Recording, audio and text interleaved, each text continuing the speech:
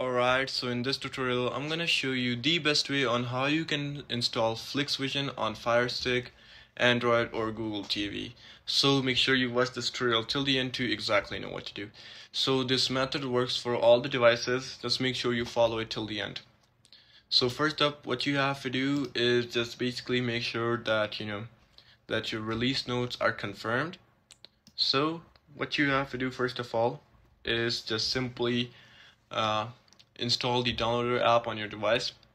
So you'll see the downloader app right over here. You gotta download it and install it, and then hover over to the URL bar and click select button on your remote, and after that you'll see this URL tag right over here, and what you have to do is just type 346420. This is the code for your official Flix Vision website.